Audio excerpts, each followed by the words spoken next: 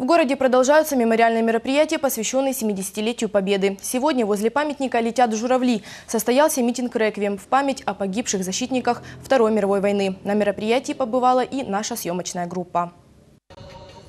Мемориальный комплекс «Летят журавли» расположен на месте братской могилы, где в 1941-1943 годах были расстреляны 4940 военнопленных солдат и командиров. Именно здесь сегодня решили провести памятное мероприятие, участие в котором приняли воспитанники школ Шевченковского района, ветераны войны и труда, свидетели тех событий, а также молодое поколение воинов-защитников. Школьники приготовили тематические выступления.